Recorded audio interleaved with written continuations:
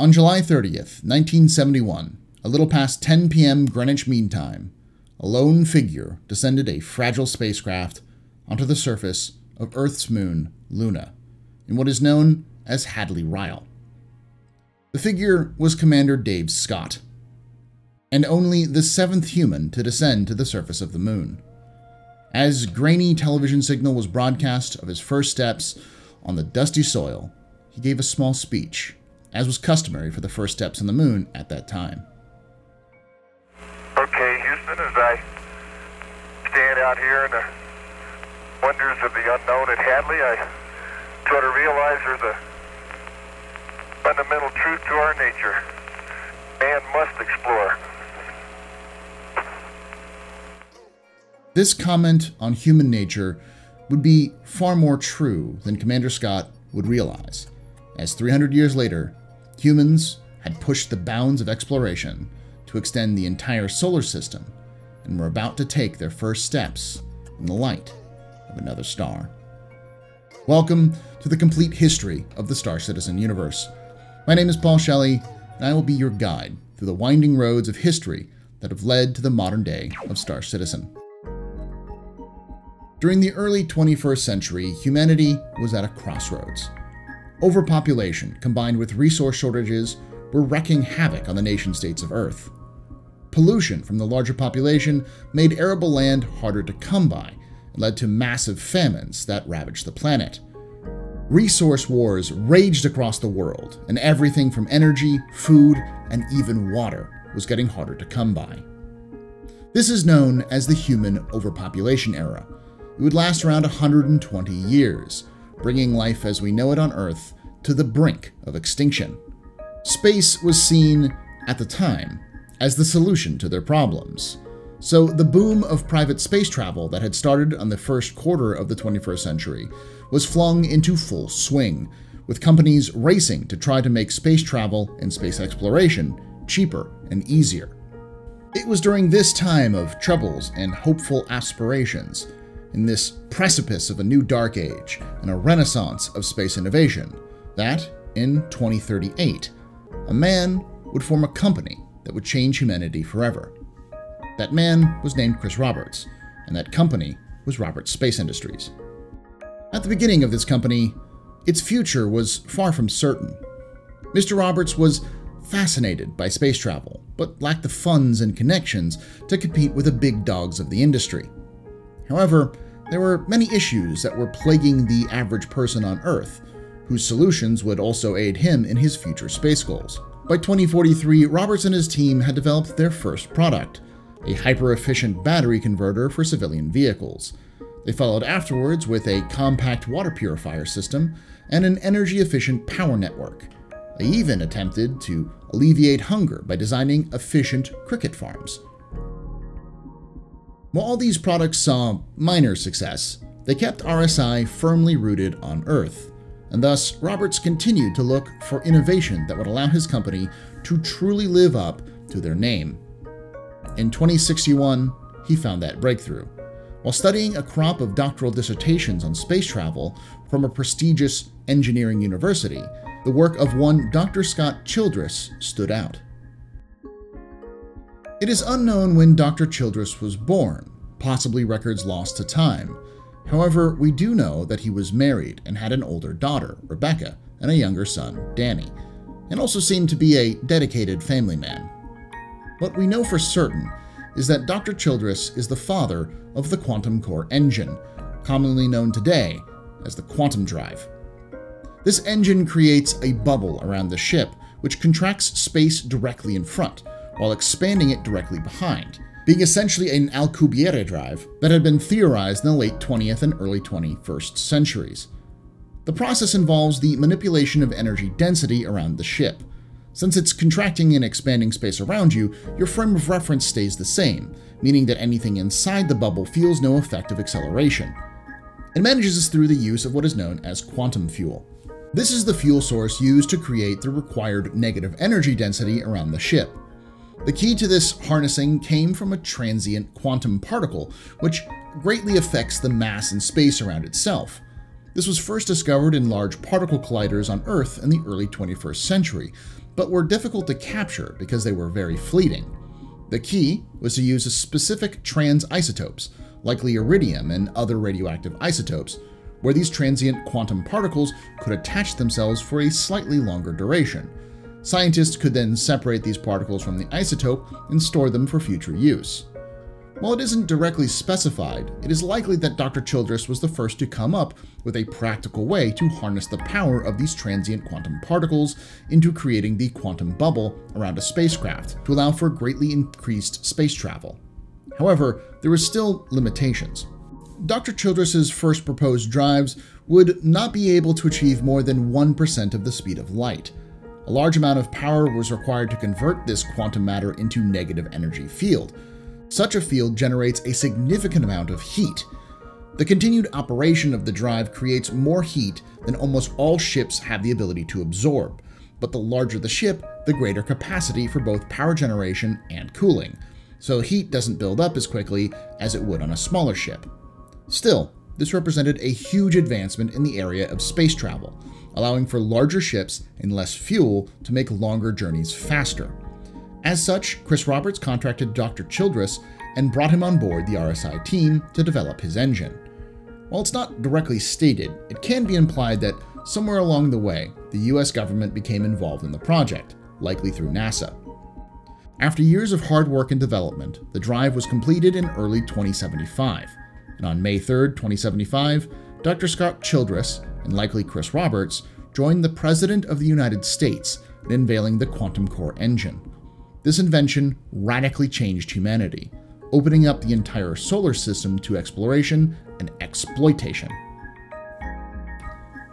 Soon, RSI would become the leader in space and colonization technology. They steadily improved quantum travel technology and helped to build the next generation of spaceships. While there is no date, it can be assumed that around this time, RSI began construction of its large ship manufacturing center at Earth's L5 point, designed to build massive spaceships capable of traveling the solar system with ease, and to bring back the precious resources that Earth needed to survive. They also began to work on their magnum opus, a technology that would rival the quantum core engine in its importance in human history: planetary scale terraformation. There was one part missing to their plans, one part that had been attempted many times but never successfully: artificial intelligence. The first record of AI dates back to Tokyo in 2044, just a few years after the birth of RSI. While the details are sparse, we can infer that in 2044 some form of AI was installed, either in the cars or the traffic systems of the city. In a disaster known as the Lemming Car Incident, the AI malfunctioned and caused 12,456 deaths and countless injuries, making it one of the worst disasters in the 21st century. Despite the setbacks, the scientists and engineers of RSI firmly believed they had a solution to the problem. It's very likely that RSI would use newer AI systems after 2044 in their quest for another major goal in human space colonization. Mr. Roberts greenlit the program shortly after the successful completion of the quantum core engine, and finally, RSI would unveil the result on April 13, 2113. It was called an atmospheric processor. Sadly, Chris Roberts would not live to see it, dying in 2108, but leaving a legacy that would reverberate until the present day, with his oft-quoted philosophy: learn from the past, reach for the future, fuel innovation, cultivate talent, and always be relevant. With the atmosphere processor complete, the eyes of the world governments turned to Mars, in a hope that making the red planet habitable would finally solve the ongoing crises of Earth. In 2120, a collective human effort began, with the backing of corporations and countries from all over the globe, to terraform Mars. This would become known as Project Renatus, which in Latin means born again, to reflect the hopes of both a new Earth and a revitalized red planet. The project began with the landing of the first personnel sent to scout for locations to set up the Atmo processors and to build various HABs and geodesic domes to house the project's staff. Soon this location would be known as Port Renatus, named after the project, and would grow to house thousands of humans working to turn the Red Planet into a permanent home. Back on Earth, things were changing drastically. Many nations began to merge due to the need for more resources and collective security. The European Union solidified as a nation, and Canada, the United States, and Mexico would unite in the North American Alliance. While it's unknown exactly when this happened, it's likely after the creation of the first quantum core engine. It's during this time that the idea of earned citizenship first begins to rise in the North American Alliance. Likely as a result of the resource wars, the NAA needed soldiers, and to sweeten the pot, they offered NAA citizenship to any who fought in the new United Army, giving them voting rights for the overall government beyond their native nations. This was a controversial decision, some seeing it as elitist, while others seeing it as a means to reward those who wanted to build a stronger nation. Still, this would be the foundation of the citizenship system that dominates the UEE today. These changes would illustrate the growing need for Renatus, and a growing global alliance of various nations who were beginning to realize just how close the species was to the edge of oblivion. The best way to avert it was not alone, but together, and soon the Renatus project became the symbol of a new, united humanity, a multiplanetary species free from the restraints of our home planet. As a result of this, within 5 years, the project was nearing completion. The Atmos processors had not only managed to increase the air pressure, but make the atmosphere breathable, and by 2125, humans were walking on the surface of the Red Planet without any protection, breathing Martian air. It all seemed like humanity was about to accomplish yet another stunning feat in the conquest of space. Then, 2 days away from the process being labeled as a total success, at 0438 Eastern Standard Time, something went terribly wrong. No one knows exactly what happened, but what we do know is that none of the workers were wearing protective equipment, and the incident happened so fast that no one raised the alarm or sealed the ventilation ducts. 4,876 workers, engineers, and scientists on Mars were killed as a rapid collapse or reversal of the Atmo processors caused the Red Planet to once again be hostile to life. While it took time for the nations and corporations of Earth to discover what went wrong, eventually it was revealed, after a 10-year-long investigation by various media outlets, that at the heart of the Renatus project was an experimental AI. It was likely the reason for the rapid pace of development, and also the likely reason for the sudden failure. This incident further soured the public on the idea of AI being developed further, but was never proven to be the reason for the ultimate fate of Project Renatus. However, it wouldn't stop the need to make Mars a fully habitable planet to alleviate the problems of Earth. So eventually, the nations of Earth returned to Port Renatus, buried their dead, and began again, this time without the help of AI.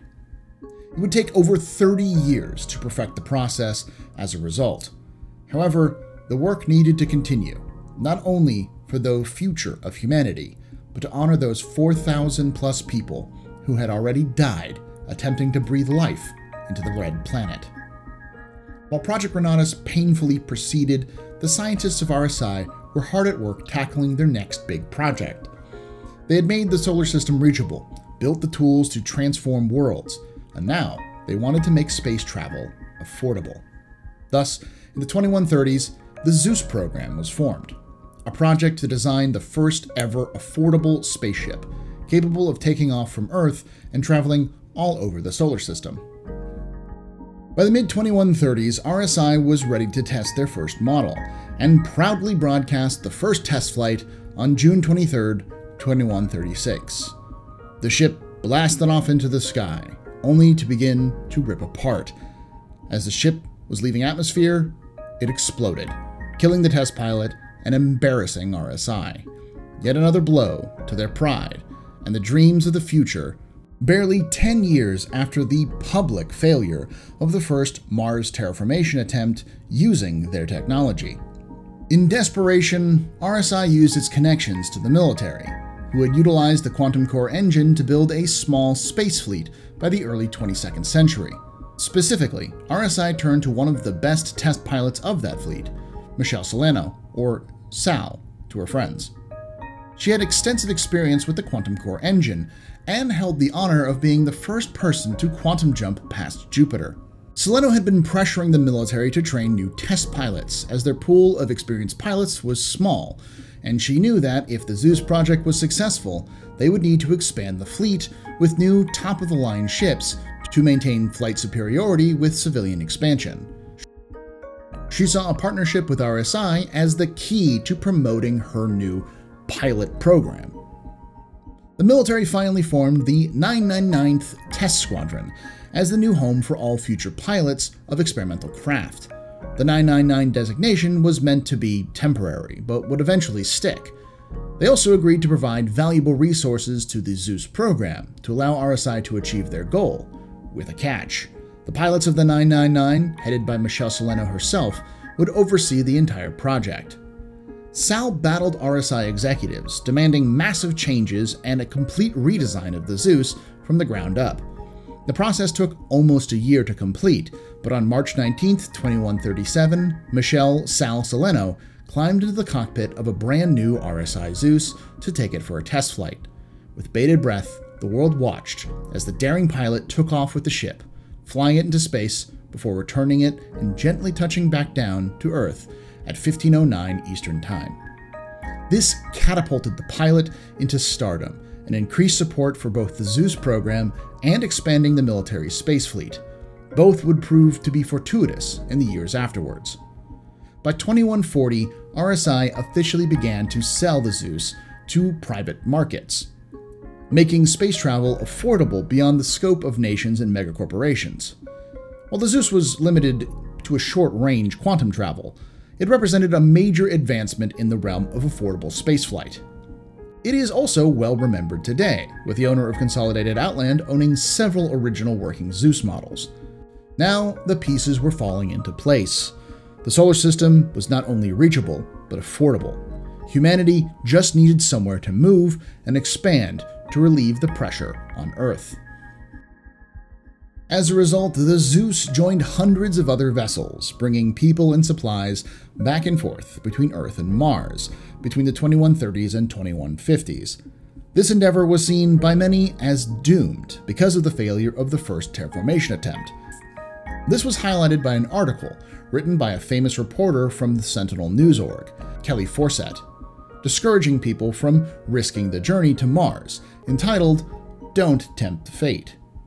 Many pilots and colonists printed the article out and crossed out the "don't," making the slogan for these early pioneers, "Tempt Fate." By 2157, these tempters of fate had managed to do what so many deemed impossible, and complete Project Renatus, making blue skies on Mars. On March 18, 2157, in the city of Port Renatus, Mars, Senator Stephen Nguyen of the North American Alliance gave a speech honoring his brother, Sean. Sean had died in the tragedy of 2125, and Stephen was there to unveil a memorial to the fallen and honor the day as Mars officially became the first planet terraformed by humanity. While his speech was mostly somber, remembering his brother fondly, he ended it with an affirmation. He hoped that humanity would take the memorial not as a monument to sorrow, but one of inspiration, for the names etched on its surface to become a battle cry for humanity's exploration of the stars. The speech would be remembered by Martian schoolchildren to this very day, for shortly after it, as the politicians, scientists, and engineers celebrated the accomplishment, a single cry of pain was heard over the crowd. A Nigerian woman, one of Port Renatus' engineering supervisors, named Kina Okan, was going into labor. She and her husband had been part of the project for several years, and while her doctors had suggested she return to Earth to give birth, she had refused, as Renatus had become her passion project, and wanted to remain on Mars to see it done. Now she was going into labor, but was only 7 months pregnant. She was rushed to the base's infirmary, and early in the morning of March 19th, gave birth to her daughter, of Benny O'Con, the first human ever born on a different world. While she remained in observation for several weeks afterwards, as no one quite knew what consequences were for a child born outside of Earth, eventually she was released to her parents to be brought home, and it was then that little Benny would become the most famous human to ever live. Her every move was documented by media groups, as she was dubbed the extraterrestrial child. As Mars grew, so did she, becoming a symbol for the new future of humanity. She was the hope of every colonist who secured a ride to the Red Planet to start a new life away from Earth. Eventually, the fame got to her, as she reached her teens and early 20s, attending lunch parties and being seen hanging out with high society of Mars. Everyone knew that eventually this would take a dark turn. The media was hoping to see the first human born on another world crash and burn. However, it did not happen as everyone thought. One day, as she was leaving a party, she was confronted by fans and press. However, this time, there was an exchange of words. Words that seemed to strike the youthful Benny, because after that night, she disappeared from the public light. She never explained why, but she began to work in Port Renatus' community outreach programs and moved into areas that needed more attention, the poorest districts of the city, and as far away as she could from the fame that once defined her. While Benny would shrink from the limelight, humanity continued pushing further into the system. By the 23rd century, space stations had been built in the asteroid belts and around the moons of the gas and ice giants. Materials were flowing back to Earth and Mars at a never-before-seen rate. The human overpopulation era was officially over, and the beginning of the solar colonization era had begun. By 2200, multiple Earth governments announced the plans for an interplanetary holiday to celebrate 45 years of human habitation on Mars. The official date was to happen during the following Earth-Mars conjunction, March 18, 2202, to emphasize the connection between the two planets. Martian schoolchildren were also invited to submit names for this new holiday. The name Stella Fortuna was selected from an entry by Estelle Pira, age 11, of Port Renatus Public School 17. Large public carnivals were sponsored by companies on that day, being held on Earth and Mars. They had rides, food, games, and discount tickets to attractions throughout the Sol system, from the asteroid belt to the Jovian moons. They even raffled off new parcels of land on Mars and a quantum-capable RSI ship. Martian businesses even got into the spirit, selling souvenirs stamped, "We Tempted Fate, Stella Fortuna 2202. At the end of the day, the skies of Earth and Mars were filled with gold and green fireworks. This would turn into an irregular celebration every 2 years around the Earth-Mars conjunction. During this time, traditions around the holiday began to codify. As Mars continued to grow and prosper against all odds of the early naysayers, the holiday began to be associated with good luck, helped along by those families who had won land during the first celebration. Business ventures would start on it, explorers would start their trips on it, even couples would get engaged on Stella Fortuna. By 2257, the majority of Earth and Mars governments declared the official date of Stella Fortuna to be March 15th every year, finally cementing the holiday as the first official interplanetary celebration in human history. During the first half of the 23rd century, progress was continuing ever forward. RSI continued its development of newer and better engines, managing to achieve speeds of 1/10 of the speed of light, or 0.1 c. With this came the development, likely, of one of the first purpose-built colony vessels, the RSI Chariot. It was built to house thousands of humans, tons of freight, and using the best quantum engines humanity had ever developed. It also had the capability to house an artificial intelligence system, the first ship of its kind to have such a system.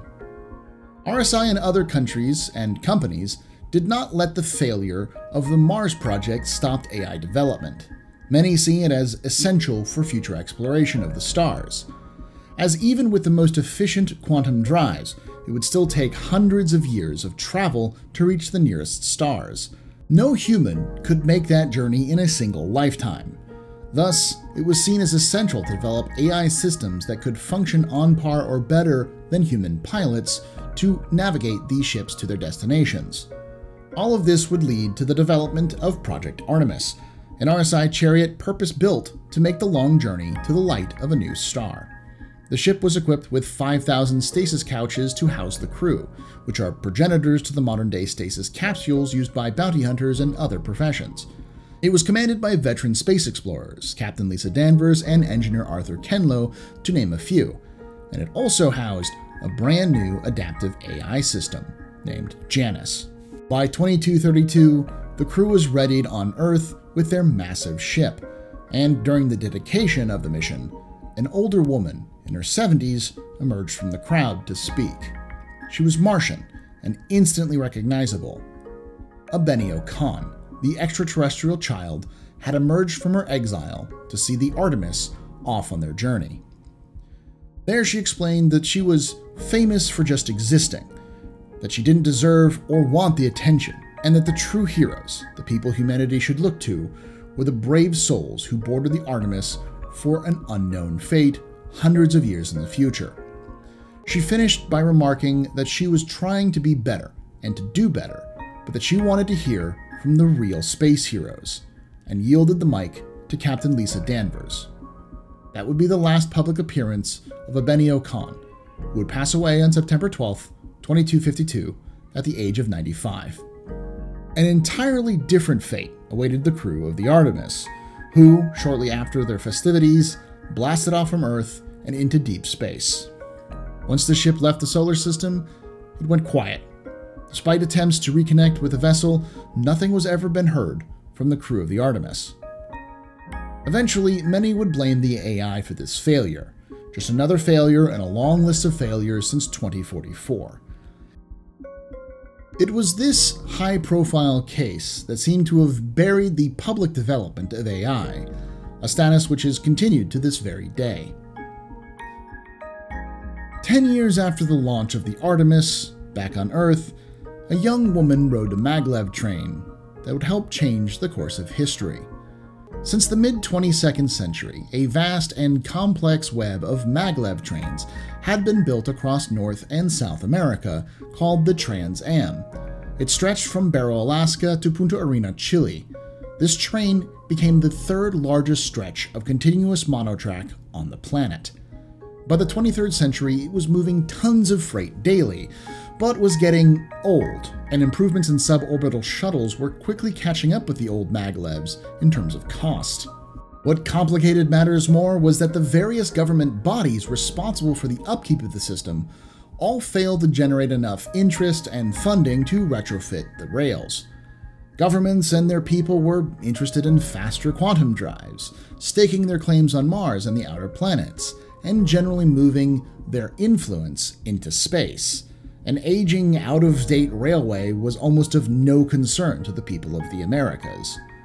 That would all change when one plucky engineer figured out a solution. Her name was Alana Redmond, and she grew up on the line. Her mother was a shift manager aboard the train, so she would move from town to town frequently. Alana thought of this as a vital task, bringing the world together, because while information was easily able to be transmitted all over the system, it took people like her mom to make sure that everyone got the goods to where they needed to go. When she graduated from college, she returned to the Trans Am line as an assistant engineer, where she soon understood the magnitude of the issues that the trains were facing. Patchwork on the rail was near constant, as the entire structure was going on a century old with little improvement over that time. Emergency stops were routine and cost the company money and time. It was on one of these stops that she noticed a bit of scrap metal that had been twisted by the magnetic forces from where the train had inadvertently run over it. The curve of the bent metal was about as good of a result as the repair equipment they were using on composite patches. It was then that she realized how to speed up this process.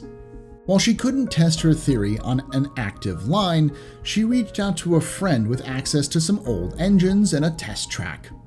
She then cashed in all her vacation time and spent 2 weeks working on the solution. The result was an automated system that would scan the tracks for weaknesses, and as the train would run over that area, place down a patch in front of the engine, allowing the forces of the moving train to patch the hole. While the system wasn't perfect by the time her vacation was up, she knew that the idea was solid, So, with excitement and trepidation, she quit her job and founded Argo Technologies to develop the system. The name was a play on her first two initials, A and R, an idea her mother had given her. By September 2243, the Argo automated monotrack repair system was developed. The system was portable, able to be installed on every modern engine, and would maintain the tracks with such a degree that they would run like new with little to no stopping time required. This made the older tracks much faster, but also allowed for development of new trains using older tracks, speeding up the time even faster to compete with suborbital hopper shuttles. Soon orders came in from every major train line on the planet, and Argo Technologies became a sensation, having saved rail travel almost single-handedly. However, Alana Redmond wasn't done yet. Over the next decades, more innovations were developed. Faster cargo latch and lock methods, new passenger management systems, and a vibratory recharger, just to name a few. Eventually they would require Todorio Manufacture, a train engine manufacturer, and would change the name to Argo Transportation, transitioning to building the trains and cars themselves. Their attention to detail and exacting standards made them the industry leader, but even then, they weren't done. By now, Port Renatus was a full-blown metropolis, and was in desperate need for a public transit system. While Argo had never built a transit system from scratch, Alana Redmond's impassioned pitch to the governing board won them the contract. Her vision for what she called a radial network transit hub would become the standard for modern transit systems even to this day. Sadly, she would not live to see the completion of the Port Renatus rapid transit system, dying before the project's completion. By the 2260s, humanity had started to colonize the outer planets, with regular traffic now flowing towards Neptune. The moons of the outer planets were seeing regular commercial and private traffic as humanity pushed to make the entire solar system their home. With increased traffic, there came increased accidents, and ships being destroyed or missing altogether. The area around the moon of Neso was no different, with many ships disappearing in the region. However, what started as just a space or ghost story would soon become an important mystery, one that would again push humanity further and faster. This all came to a head in August of 2262. The North American Alliance Type 4 cargo vessel, the Goodman, was on a routine supply run to an orbital platform by Neptune. 3 hours until its final destination, a piece of debris smashed into the starboard engine array and sent the ship wildly off course. The ship drifted for several hours before the crew managed to get her limping once more. What happened next would be investigated and examined by the best minds of humanity. The following is the last transmission of the Goodman, speaking with an operator at the nearest comm station. Beginning archive playback. Copy that. Adjusting course 278. Y'all got it sorted out? I think so. Gave us a bit of a scare, but I think we're okay. How's it looking? We're back on track? You guys good? Back to send a tow. No, we got engines back up. And nav's online. Huh? What the hell is that? Hey Pete, do you see this?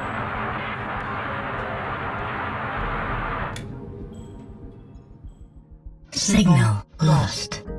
Investigations of her last known position found no wreckage, no survivors, nothing. The ship vanished without a trace near Neptune's moon of Neso. The Goodman was not alone. 2 more ships would disappear in the same area as the Goodman under similar circumstances. In both cases, more investigations were launched, but neither could find an answer. Out of frustration, the nations of the system declared the area a no-fly zone until they could figure out the disappearances, and the region began to be known as the Neso Triangle. While many gave up trying to solve the mystery, one man would stick to it. He was an astrophysicist and a pilot named Nick Croshaw. He didn't know it, but he was about to make the biggest discovery since the quantum core engine almost 200 years before. Nick Croshaw started his investigation by looking for patterns between the various missing ships. After some time, he and his team discovered that each of these ships had something in common. They were old and lacked proper maintenance. As a result, their quantum core engines had similar variances in their operations, not quite correctly calibrated. He suspected that these mistuned engines were the key to the mystery, and soon realized that they were interacting with a previously undiscovered astral anomaly in the region, an anomaly he believed marked the beginning of a naturally formed traversable wormhole to another solar system, what he would dub a jump point. The key to accessing these jump points was in the faulty quantum drives. Working with RSI, he helped design not only a device to simulate the conditions to open the jump point, but a small ship that was maneuverable and tough to survive any conditions he would encounter. This ship would become known as the X7, and by 2271, it was ready for its first jump. On April 10th, 2271, Croshaw and the X7 set off towards the opening of the jump point in the NuSoul Triangle. Activating his modified engine, he watched as the massive opening of the wormhole appeared before him. He then pushed his ship into the opening and disappeared. Riding the eddies of the jump point, he eventually exited the anomaly into the light of another star. After taking some scans of the new star system, he then turned the X7 back around and returned to Seoul, emerging from the jump point, now being the first person ever to successfully navigate a jump point to and from another system. When he returned, he reportedly said, "Humanity has always been told to reach for the stars. Well, it looks like we may have finally caught one." The return of Croshaw from his first jump marked the beginning of a new age for humanity. Where before we were limited by our technology and distance, we could now reach distant stars in a matter of moments. And like Commander Dave Scott so eloquently said, there's a fundamental truth to our nature. Man must explore. So explore, man would. Thank you for watching. I'd like to thank the Patreons on screen now for their continued support. If you want to join them for as little as $5, you can support future episodes of this series and get early access to videos from this series as well. I'd also like to thank the editor for this episode, Urai, who, without their help, this would not be possible. This is the most ambitious project I have ever attempted to make. I will be chronicling over 900 years of in-game history, much of it fragmented or incomplete, into a single long narrative line. Its purpose is to give a better context to the events and the universe of the game and more linear timeline format, which is easier to follow. Lastly, there's likely going to be some addendums, short changes added in this series as it goes, simply because retcons and additions to the lore are common for a game in development. Thanks again for watching. Remember to like the video to help spread the word, comment down below with questions or comments, and subscribe for future videos. Like I say every time, remember, ex historia ad astra.